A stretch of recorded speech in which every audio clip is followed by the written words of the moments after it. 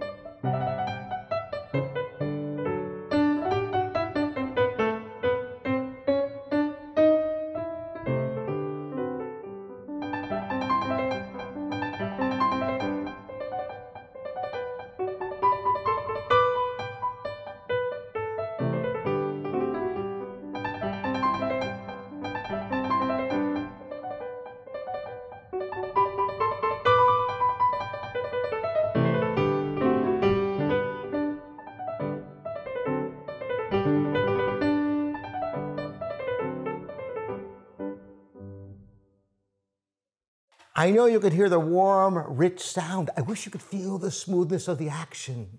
You know, there are many things that are involved in rebuilding pianos. And when you see the word rebuilt, you might wonder what's been done. Well, sometimes pianos that are rebuilt, they're just restrung and refinished. But in this case, the thousands of action parts have been meticulously replaced with the best quality components, so obble hammers, new Shanks knuckles, Whippens repetitions. There are a lot that goes into it. And when everything comes out right, it is such a pleasure to play.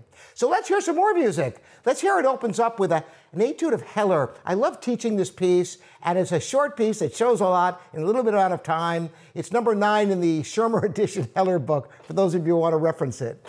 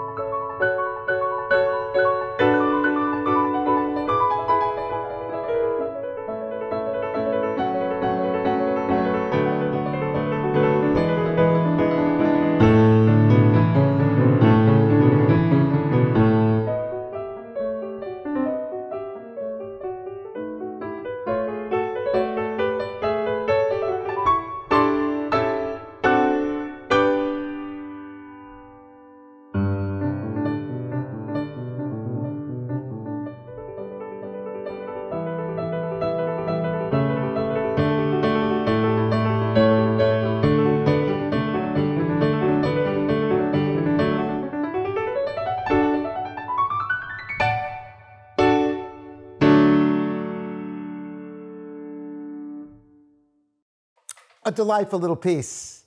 You know what's great about this piano is that you can get a tremendous dynamic range because no matter how loudly you play, it's always a beautiful, warm, round sound.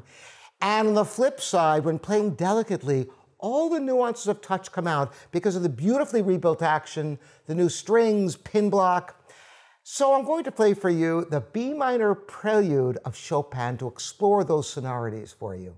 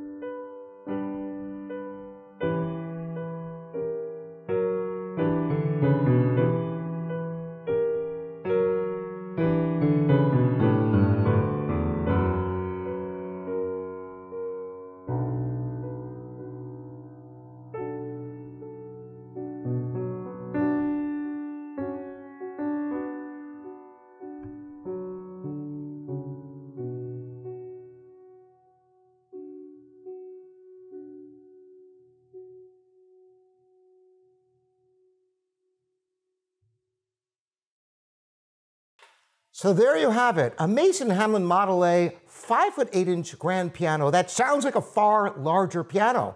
There are a lot of things that go into it, from the wide tail that allows for a larger soundboard area than other pianos of the same size.